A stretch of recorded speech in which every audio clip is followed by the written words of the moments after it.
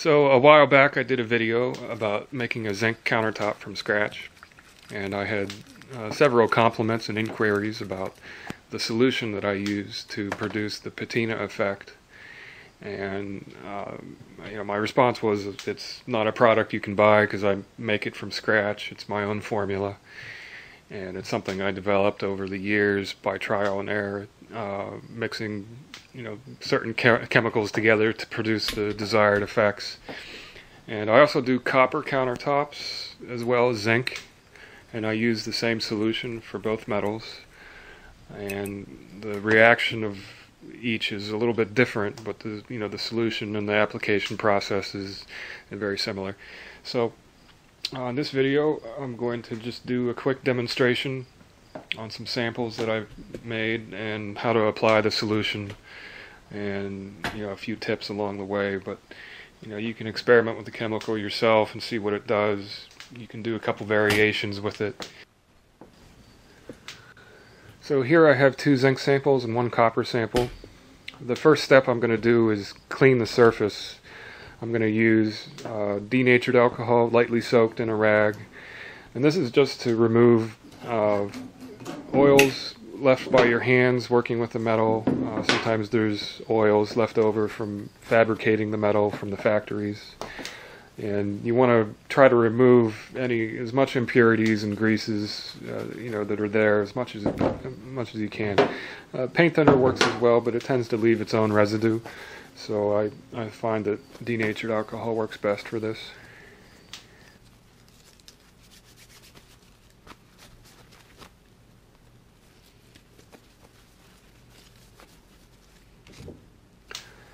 The next step is to scrub the surface with a synthetic abrasive pad. These pads are made by Klingspor, and I find this brand lasts a little bit longer than store-bought brands. You want to make sure that you use the gray color because the grit is color-coded with this product. So the gray is a finer grit, and I believe they also come in green and maroon colored, but you want to avoid the coarser grits because they will leave scratch marks on the surface. And you also want to avoid using steel wool to do this step, because any iron residue will stain the patina, and steel wool also has residual oils which will also affect the patina. So just stick with the synthetic gray pads, and you want to do a very thorough job removing all the oxidation which might be present on the surface. You want to get a nice dull color and work it into all the divots and stuff. So it's better to do the most thorough job you can with this. If you're using zinc plated steel, which is galvanized flashing, you just want to make sure that you don't go all the way through. So you want to do a thorough job, but not too thorough, otherwise you'll remove that plated layer of zinc.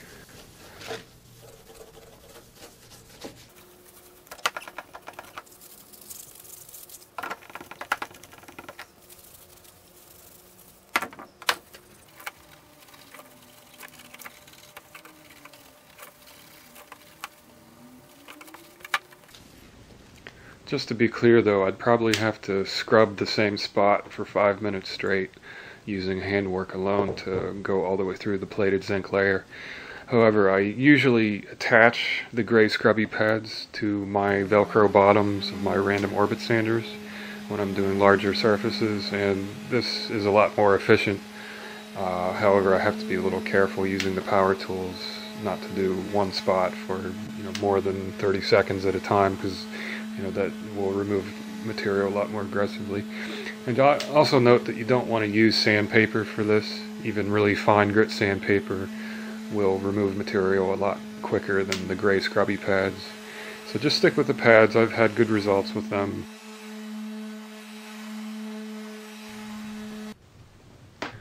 So just to note, the patina that I'll be selling is going to come in concentrated form, and this tiny little bottle is going to mix with 1 gallon of water to produce the patina solution in the proper concentration.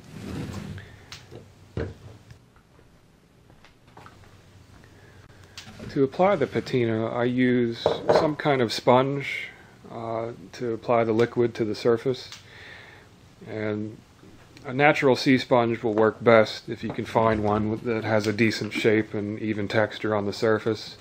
Lately I've been using this synthetic sponge and it's been working pretty good.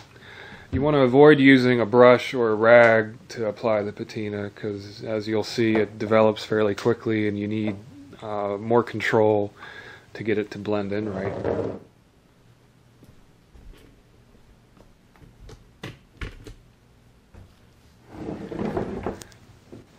Applying the solution to the zinc is a little bit tricky.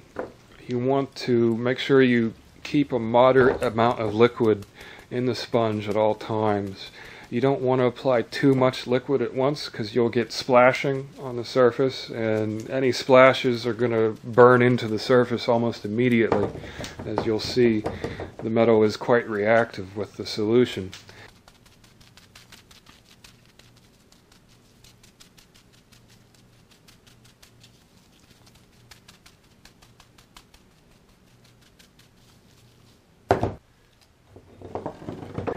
Now I'm going to apply the same solution to the copper sample, and the copper is not as sensitive as the zinc in terms of applying too much solution and having it burn in right away.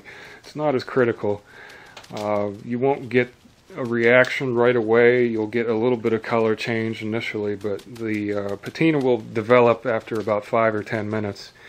So it's not critical if you apply too much solution or too little. You just kind of want to get it covered, and you might want to go over it a few times in different intervals. Sometimes you'll get really dark spots will start to form. Sometimes you'll get different colors. It's kind of unpredictable with the copper. And when I do it, I never get the same result twice unless I do it at the same exact time in the same conditions. I found that the wintertime patinas look different than the summertime patinas in terms of, the colors and the variegation of light and darks. Another tip to keep in mind is to make sure that your work surface is reasonably level before you start applying solution. If you have a low spot on your countertop, the liquid will tend to run in that direction and collect in those areas, and that can cause highly contrasting effects that you don't want to have. So for the best results, make sure that you have it nice and level and remove as much excess liquid as you possibly can. So when I'm done applying the solution initially, I'll go over it a few more times, wringing out the sponge to remove as much excess liquid as I can. Sometimes I'll use a paper towel to make that more efficient, and then I'll go over it again with the sponge to give it a nice even texture on the surface. And that final texture will have a lasting effect on the appearance of the patina.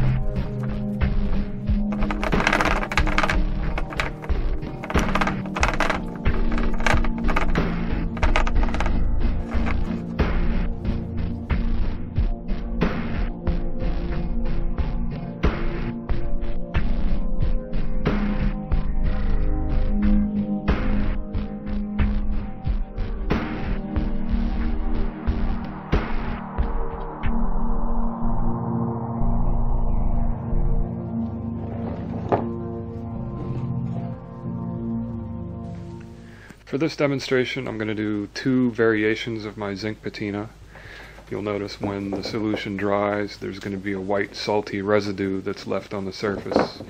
And either you can leave this residue on and spray your sealer coat directly over it for a sort of whitewashed effect, which can look kind of neat, but if you want to have more darker tones coming through, you can try to remove this salty layer with a soft cloth and buff it out and even it out, and that gives you two pretty different effects.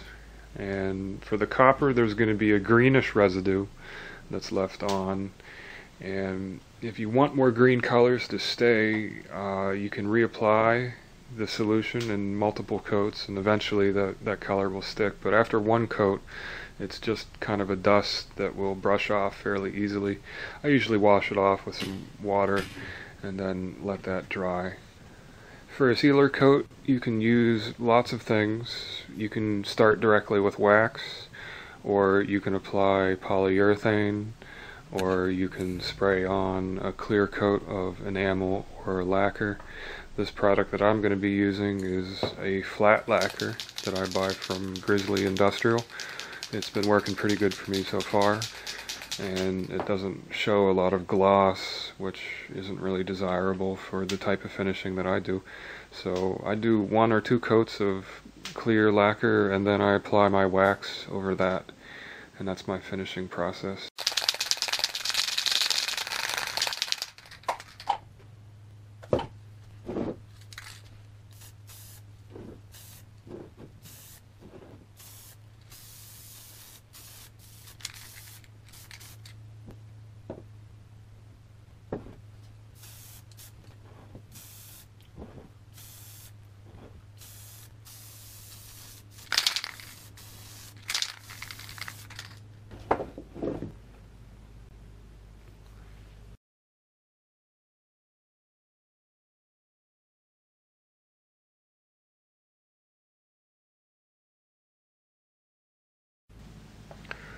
So that wraps up my juicing video demonstration about applying patina solution to copper and zinc. I hope you enjoyed it. I hope you found it helpful. If you have any more questions about this process, feel free to leave a comment, or you can now go to my Facebook page and like my High Falls Furniture Company Facebook page, and there you'll get the latest product developments and information about what's going on in my wood shop. So please do that, and if you would like to buy this product, I will be selling it at an introductory price of $20 plus shipping and handling. I will add more information about how to purchase this product to the description of this video, so please read that, and I'll be accepting payment by PayPal, or maybe I'll list it on eBay. Oh, hey kitty, what are you doing? So thanks for watching, and have a great day.